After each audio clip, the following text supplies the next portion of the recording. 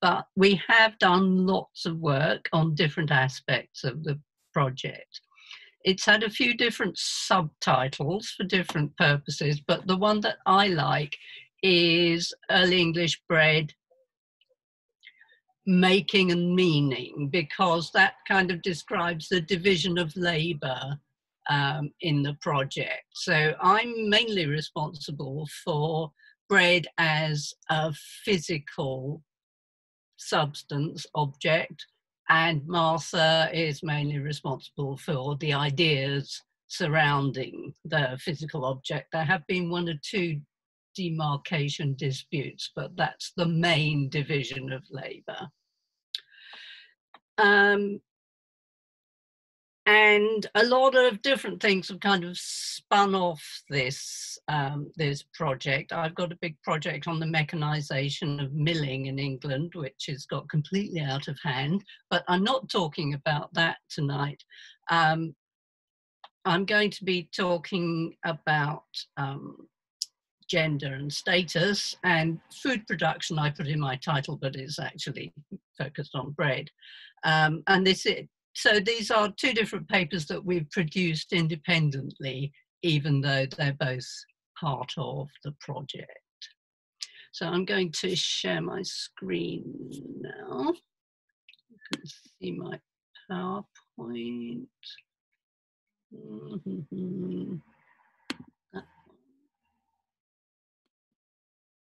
There we go.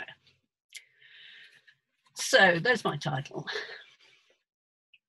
So a bit of background on this paper.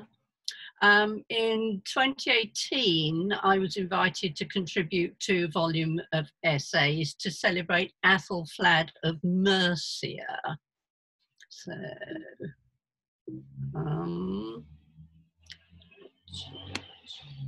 there we go. That's Athelflaed of Mercia's family tree, so you can see she's related to some important people, and she was indeed an important person herself. She was basically the only female ruler in early medieval England who we actually know anything about. She died in 918, as you can see, and we don't know when she was born, so this was going to be the only significant anniversary of her lifetime that was going to happen during my lifetime. So I really wanted to be involved in this volume, but I had a problem deciding what to talk about, because I don't work on high status people. I work on the vast majority of the population who actually work for a living and normally don't even get named in written sources, let alone any other information. So that seemed to be a problem, but then I hit on a way in, which was via Athelflaed's title, the Lady of the Mercians. She's one of only 3 women who are dignified by the title Lady in the Anglo-Saxon Chronicle, and the other 2 are the 11th century queens, Edith and Emma, so very high status people. And she's the only one who has a whole set of annals devoted to her exploits, the so-called Mercian Register or Annals of Athelflaed. And it's there that she's described in Old English as Mircna Llavdia, Lady of the Mercians. So let's have a look at that title. So Old English Llavdia, perhaps surprisingly, etymologically means a kneader of bread. The first element is hlaf, bread, which gives us loaf in modern English, and that's a very common word in Old English, as you might expect. The second element, though, the dia bit, is much less common. It's a version of dia in Old English, a female servant, and probably originally a kneader. There's an Old Norse cognate, as you can see, and it's also related to words like dough, Dach in Old English, and digitus, a finger in Latin. That one doesn't seem to have got into Germanic languages. And it's Latinized as dia, D-A-I-A, in Domesday Book. And there, the dia is somebody concerned with dairy products. And in fact, the word dairy comes from the Latin dia. But it looks as if originally her job was to do with bread. And there is, in fact, a gloss, this is later on in the 11th century, where gloss is a kind of version of the Latin word for a female baker, pistrix. The spelling's not great, but I'm pretty sure that is the word. So that's the feminine version of the masculine pistor, a baker. So that's the Hlavdia, the lady. Also, her male equivalent, the lord, Hlavord, is etymologically a bread guardian, Hlav plus word in Old English. So both these terms of authority seem to belong in a domestic context, where the father figure controlled the food supply and the female authority figure apparently made the bread herself. Now, it is hard to imagine the most famous ladies of early medieval England, like Athelflaed herself or Emma of Normandy, actually physically making their own bread. And in fact, their households must have been big enough to require a kind of semi-industrial scale of production, probably with specialist workers. But the members of those households would expect their lady to provide them with food. What they probably wouldn't expect would be that she would bake bread herself for them. They wouldn't take titles like Hlavdia literally, probably, but they must have been aware of their etymological implications. So what did Old English speakers understand by this term? Well, there's no doubt that turning cereal crops into bread was associated with women in early medieval England, and more widely in traditional societies. There's a well-known passage in the law code of Athelbert of Kent.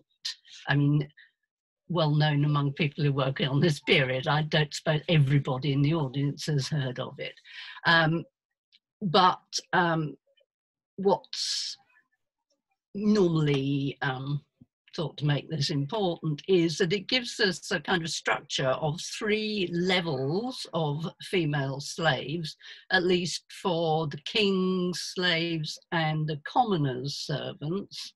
So I'm guessing for the noblemen's as well, although the money doesn't quite work. But from our point of view, the important thing is that the middle rank of slave in the king's household is a grinding slave. So I think that probably there were 3 levels, even if this is a bit too systematic for real life, but there were in theory at least 3 levels of slave, probably in everybody's household, and the middle one probably did the grinding as well. The top rank would probably involve skilled textile workers and household servants, and I'm sure the third was agricultural labourers. So the grinding slave would come between those. Her work was more physically demanding and dirtier than textile crafts or housework, but less so than working on the land, which would also, of course, involve being outside in all weathers. Grinding was certainly heavy labour, nevertheless, and if you wonder how I know that, here you are. And yeah, I managed this for about 10 minutes and produced about a handful of very coarse meal, which was going to need to be ground again before anybody could use it for anything. So I do know that this is very hard work. And it would have demanded a lot of woman power at all levels of Kentish society. Now, Kent was only one of several kingdoms in England in the 7th century, but it is likely that similar arrangements existed right across England. As I say, this association between grinding by hand and low status women is very widespread. When Aldhelm, Bishop of Sherborne, wrote his Enigmata, or riddles, good thing about Aldhelm's riddles is it gives you the answer at the beginning. But when he wrote these, so number is that 66, a mill or millstones is definitely about grinding by hand, and he equates the two millstones with sisters working together. And he doesn't make it explicit, but I would say these sisters reflect the common pattern of two women working together to turn the quern, as in the biblical two grinding in a mill.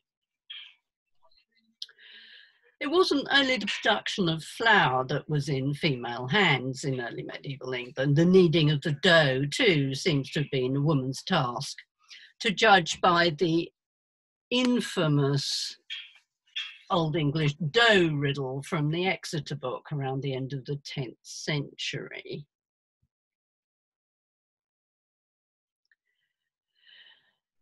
I'm just giving you a minute to read that. Now, in the highly heteronormative conditions of the early Middle Ages, a female protagonist is clearly required by the more obvious solution to the riddle, but the concealed correct solution wouldn't work if a woman's involvement in bread making was implausible for the audience. So this riddle reinforces the association of women with kneading bread that we've already seen in the title Have Dear. So there's a strong connection between bread making and female gender. When it comes to the actual baking, though, it's possible that at least sometimes this was done by people other than women. The great educator Alfred of Ancient, for example, around the year 1000, wrote a colloquy to help monastic pupils with their Latin, and he only has male workers in this. It includes a pistor, masculine Latin noun for baker, and it's glossed with Old English baccara, Old English masculine noun for a baker. And in early Northumbria too, we hear of monks working as bakers.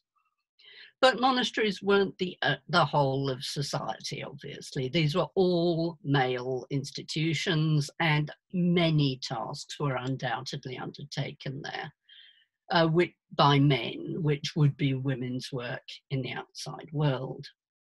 In his Grammar and Glossary,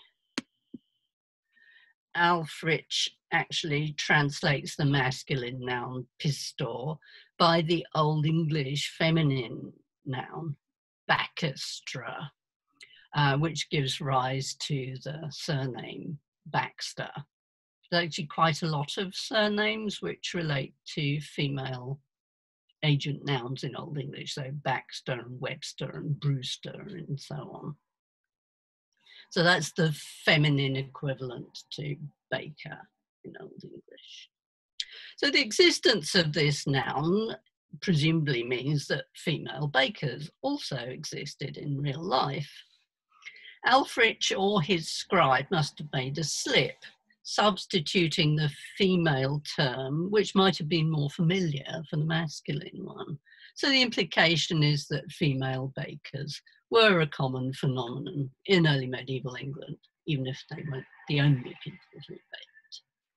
So that's gender. Now let's have a look at status. There's no doubt that making bread seems an unlikely activity for a woman at the top of society, as we've already seen. And we've seen that the production of flour was associated with women at the bottom of society. The actual making of bread, though, does seem to have less humble associations. As we saw in the Exeter book riddle, there it's a lord's daughter who grasps the boneless thing and gives rise to the double entendre on which the whole thing depends. And even allowing for the tendency of Old English verse to exaggerate characters' social status, evidently it was plausible for a woman whose father was a lord to be involved in bread production.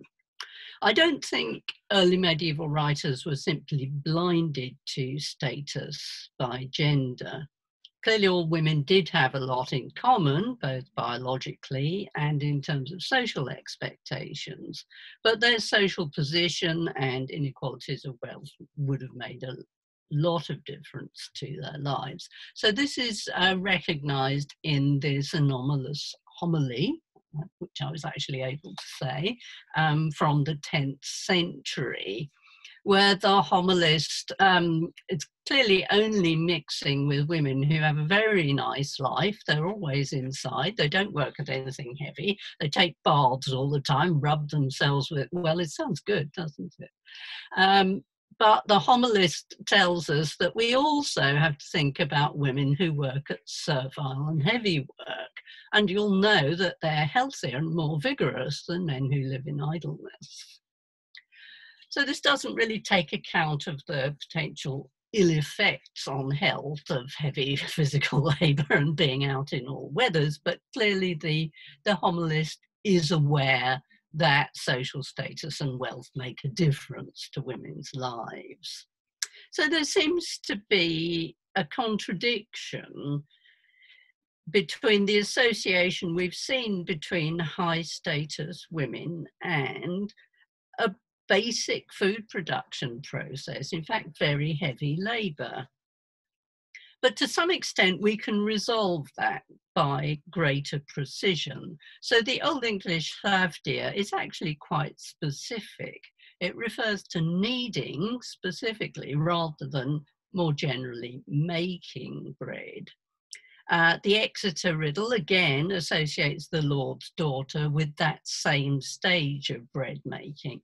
So maybe it's only the kneading of the fermenting dough that was considered appropriate for women of high status, and all other parts of the process carried out by people of lower social groups. Okay, so what's special about kneading? Well, it's only necessary for certain kinds of bread, and because it involves extra work, it's likely to be thought worthwhile, mainly for kinds of bread that are considered particularly desirable. In medieval Europe, it was white bread that was considered most desirable, as it was until very recently. So white bread was the kind that was so attractive to two kings of Essex in the 7th century that they demanded it from Bishop Mellitus. So you can see here, when they saw the bishop give the Eucharist to the people, they said, why do you not offer us too the white bread, which you used to give to our father, and you haven't stopped giving it to the people in church? But it wasn't quite so attractive that they were prepared to embrace Christianity in order to gain access to it. So in fact, when the bishop said they had to be baptized, they kicked him out of their kingdom instead. And white bread was also recommended by the medical authorities of the time. This is Antimus in the 6th century, didn't actually come to England, but he was originally a Byzantine envoy, so he was very much from a Mediterranean culture. And he finished up in Francia, where he was very shocked to find them eating bacon, but he also advised them on what kind of bread they ought to eat. And as you can see, it's got to be white and well risen, otherwise it weighs down your stomach. So white bread clearly was the top kind of bread in the early Middle Ages, but bread that looks white by modern standards was far in the future at this time, as this can only be achieved by bleaching the flour, and there's some comparative examples for you. Before bleaching became possible, flour would have to be sieved repeatedly and probably bolted through cloth to remove the darker coloured particles and get the whitest bread that was possible at the time. Without bleaching, the whitest flour is made from bread wheat. So this is the kind of wheat that all bread's made of now, or virtually all bread, and is known botanically as Triticum aestivum group. So flour from other kinds of cereals, if it's not bleached, they all look greyish or brownish by comparison. And bread wheat also has another advantage in bread wheat making, namely its high level of elastic gluten, which means that it rises more than bread made from any other kind of cereal. So this is definitely what Anthemus was recommending in his De Observatione. And white wheat bread rises most of all. But to maximize that effect, if you just mix it up, you don't get that effect. To maximize that effect, the baker needs to develop the gluten by kneading vigorously. So what makes kneading so special is that it's necessary to make a well-risen white loaf from bread wheat, the whitest and best risen kind of bread that was available in the early Middle Ages, and in fact is today. When this white bread first became available in England, probably following the conversion to Christianity, its production may have been such a prestigious task that it was only carried out by people right at the top of the social scale.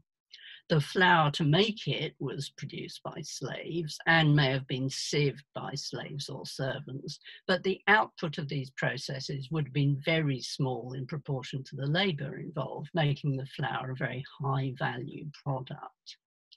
The actual kneading, that almost magical process that transforms the precious flour into a living, moving entity and ultimately into the kind of bread that discerning consumers were increasingly demanding, might therefore not be entrusted to low status women. They might be tempted to eat the bread themselves or steal the flour to make their own. It would be much safer for the slavdia, the lady, to do the job herself. And perhaps the transformation effected was so impressive that some special powers were attributed to the person who brought it about, so that very few women were distinguished by the title lady. Thank you very much.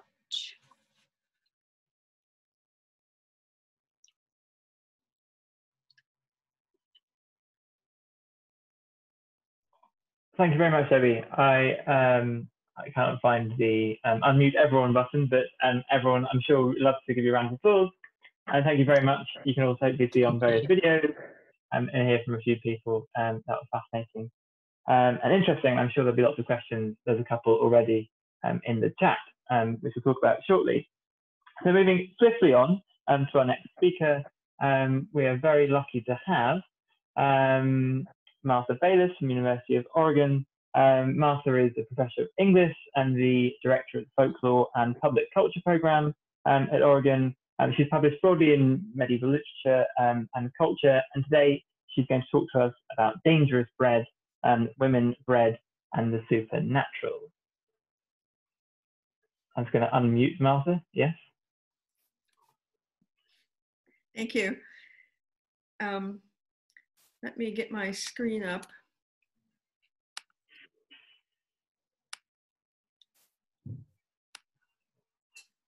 There, I hope someone will say if that's not working. Looks great. Great. So I'm talking about the meanings of bread. And since early medieval England was founded on bread, it's unsurprising that supernatural practices became entwined with bread. And it's also unsurprising, as we've seen, that the production of it became gendered, and so it's unsurprising that magic became gendered as well.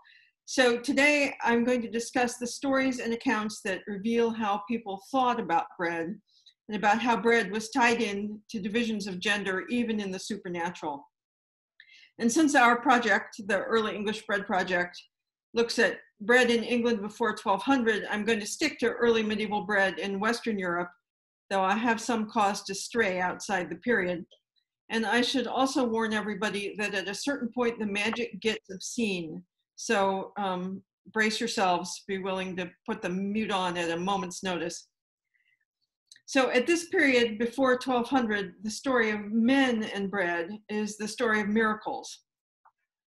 When men and women show up in these accounts, the men are virtuous and spiritual. They are served bread and they receive holy bread. The women are skeptical and bodily. The women cook and serve the bread. And when they make bread, they make diabolical bread. So I'll start with the stories of miraculous holy bread. And one example is a famous miracle of the woman who doubted the Eucharist. And I hope you can see that over, I hope that you may have to take part of your screen up to see the translation. This is the famous miracle that supposedly happened in a mass conducted by Pope Gregory the Great, who lived in the 6th century, but the legend first appears in the early 8th century in the Whitby Life of Gregory. So it says, for an old story tells that once a matron of Rome, making her offerings, in other words, bringing her bread to be made into the communion host, had brought them to him, which the holy man, receiving them, then consecrated into the body of the most holy Christ the victim. When she came to take communion from the hand of the man of God, and heard him say, may the body of our Lord Jesus Christ preserve your soul, she smiled. And I should add, this is presumably not a smile of joy with anticipated union with the divine, but a kind of sarcastic and skeptical smile. So when the man of the Lord saw this, he closed his hand against her mouth. When the mass was finished, calling her to him, he asked why she had smiled when it was time to take communion. She answered, I myself made those items of bread with my own hands, and you said they were the body of the Lord. So in response to this blasphemous skepticism, Gregory starts to pray, and the host is miraculously transformed into the shape of a finger, and the woman is converted into belief in transubstantiation. And I always think it's lucky that it's a finger that the bread is transformed into, because a finger is so easily identifiable, whereas a random chunk of leg would not be so identifiable. Nevertheless, when it's depicted in paintings, which my thing does not want to advance. Now, why is that? So I have a lovely painting. There we go. The painting on the left is the same miracle, but you see that it's transformed into a little figure of Christ. Because I think just a finger in a painting would look weird and maybe even laughable. So usually when they depict it in paintings, it's a little figure instead of a finger, but in the text, it's always a finger. And incidentally, this communion wafer is supposed to be preserved in this shrine in Andex in Bavaria. And of course, as a bread historian, I want to get in there and analyze what kind of grains it's made of, but I suppose that would be sacrilegious. Anyway, this story of the sinfully skeptical bread-making matron appears in a great number of later texts from all points in the Middle Ages, which I've listed here on the right, as well as in many, many paintings. And as time passed, the woman became excluded from the picture. As you can see in this 15th century image of the same miracle, and there's no woman in there at all. It becomes a deacon who's made the bread and who's skeptical. And this is partly because somewhere around the 10th century, regular women stopped making the bread for the Mass, and the deacons or other church personnel were supposed to make it. But the rules say that only deacons of good character, so that women were taken out of the picture both literally and figuratively. Anyway, this episode exemplifies the paradigm of women's relationship to bread. Women were responsible for producing bread, even the bread used in communion in our period, but it never gives them authority. Instead, it shows them as deficient in understanding. If it can be said that bread reveals a person's true nature, bread demonstrates that women's nature is limited and only imperfectly spiritual. While women were the suppliers of bread, it's the male priest in the story who is important. He's the medium for the transubstantiation and the instrument of the revelation of divine truth. There are many, many other stories that feature bread miracles, and we can see a pattern in them. Here's 5 of them. The pattern is that bread is provided, but women are extraneous to the process, unlike bread in real life. So in the first story, this is from the dialogues of Gregory the Great, a priest is in charge of rebuilding a church, but there's a bread shortage, and his workmen are too faint to work. But the priest looks in a communal oven and finds a miraculously white loaf, which sustains the workmen for 10 days. But all of the local women say, no, we didn't make it. So that's how you know it's a miraculous loaf of bread. In the second one, in the life of St. Anselm, the boy Anselm has a vision in which he's instructed to climb a mountain to the court of God. And on the way, he sees women reaping the crops, but carelessly and idly. When Anselm reaches the top of his climb, a steward appears. I'm not sure what kind of a steward they have at the top of a mountain, but it's basically an angel who brings the boy the whitest of bread. So the women are working, and Anselm is mountain climbing, but Anselm gets the bread. The only point of the women being in the story is that they're not reaping diligently enough. In another story, the third one, an angel serves St. Cuthbert some miraculously white bread. No women need to be involved. In the fifth one, King Alfred offers half of his sole remaining loaf to a mysterious stranger, and it turns out to be the ghost of St. Cuthbert. And then St. Cuthbert ensures that the bread remains miraculously undiminished. And in the lower one, Jerome's Life of St. Paul tells the story of Paul and Antony in the desert, who were brought bread by a raven, which gave the saints an opportunity to perform humility by each insisting that the other take the first piece of bread. That was so popular that there's a depiction of it on the Rothwell Cross. So notice that in these latter 2 stories, King Alfred and Paul and Antony, basically for a man to offer bread to someone else constitutes a miracle. In only one of the stories is the man who eats bread at fault. And this is the story of the treacherous Godwin, which first appeared in William of Malmesbury's Gesta Regum Anglorum of the early 12th century, and then it's in 4 subsequent texts. So the evil Godwin is sitting at dinner with the king when he denies that he's acted against the interests of the king, swearing that if he's false, God forbid that I should swallow this morsel. And then he chokes to death on his piece of bread. That little picture is him just about to eat the piece of bread. This forms a spontaneous secular instance of the korsnad, the ordeal of bread, in which bread is deliberately fed to a suspect, perhaps always a cleric, not clear, to test whether God will choke him to death. Although this is a rare example of a man who was not worthy of the bread he was served, it's noteworthy that even so, he retains the male position, the position of eating rather than serving. Where consuming the bread is a male realm, the preparation of the bread is women's realm, and where there are women in stories, sex tends to creep in.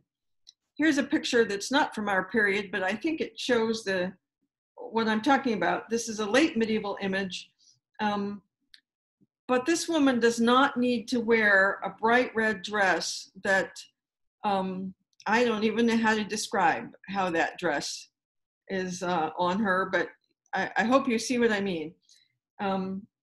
It's skin tight in a rather conspicuous way, and she does not need to wear that in order to make some flatbread over the fire. But wherever there's women, people start thinking, you know, the male people who are making the pictures or the stories start thinking of other things.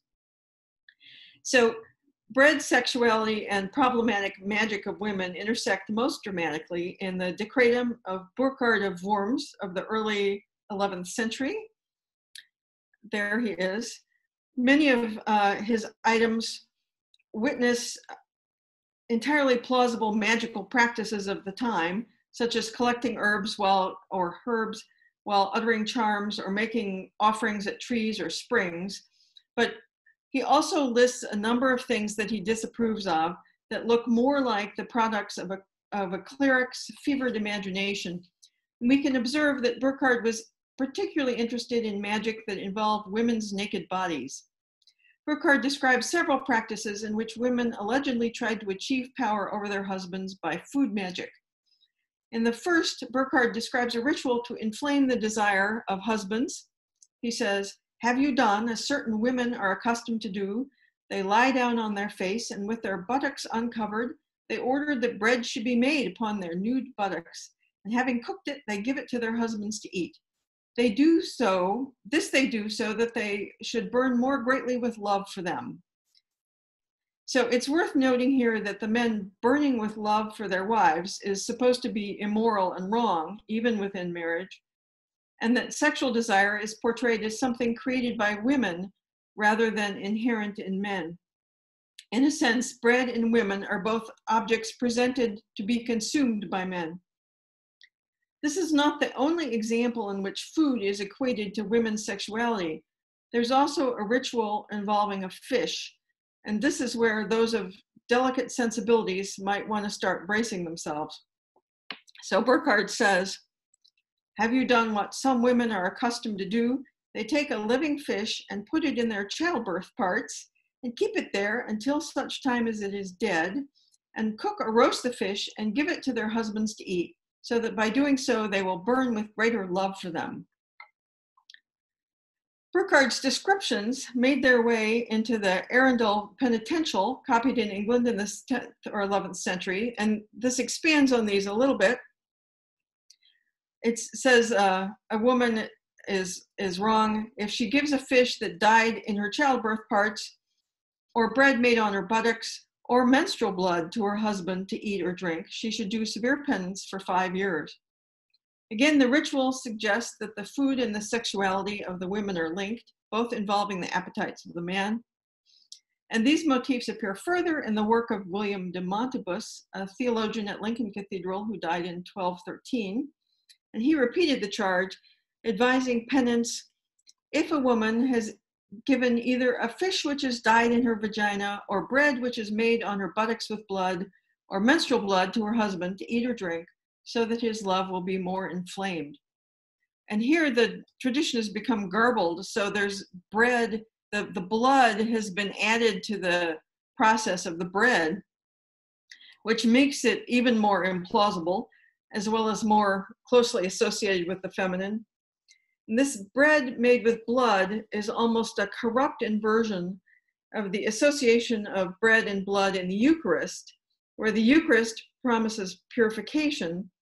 The blood of women in domestic magic rituals poses the threat of contaminating sexuality. So this forms a contrast to a list of portents accompanying the birth of Christ. As described in the Old English Martyrology, one of these portents was that in one country, when they broke their bread at the meal, then blood flowed out of the bread as it does from the body of a man when he is wounded. And as you can see at the bottom, this traveled around from text to text, this portent. But what it shows is the association of bread and blood was always supernatural. It was divine when it was associated with the male Godhead, but when it was associated with the hands of women, it was diabolical. One might speculate that Burkhard's association between bread making and women's buttocks was merely the result of conceptual associations, or indeed of wishful thinking. But it's worth noting that reports of the tradition of buttocks bread appear in several later sources. In the late 17th century, John Aubrey reports a playful version. He says, young wenches have a wanton sport, which they call molding of cockle bread, viz. They get upon a table board and then gather up their knees and their coats with their hands as high as they can. And then they wobble to and fro with their buttocks as if they were kneading of dough with their and say these words, viz. My dame is sick and gone to bed, and I'll go mold my cockle bread. In Oxfordshire, the maids, when they have put themselves into the fit posture, say thus, my granny is sick and now is dead, and we'll go mold some cockle bread. Up with my heels and down with my head, and this is the way to mold cockle bread. The practice seems to involve a gleeful ribaldry, but also the overturning of authority. With the dame or the granny out of the picture, the reveler is free to express her own sexuality. And this eventually evolves into a children's game, which is still known. It's widespread throughout the 19th and 20th centuries. And basically it involves turning upside down. Although the early modern practice seems much more playful than that depicted by Burckhardt, the men recording it remain aghast. And I should also say that I have some theories about why it's called cockle bread, but fortunately, we don't have enough time for me to expound on that part. Remarkably enough, Aubrey also collected a descendant of the second practice described by Burckhardt. And he says, an old filthy rhythm used by base people, viz. When I was a young maid and washed my mother's dishes, I put my finger in my and plucked out little fishes.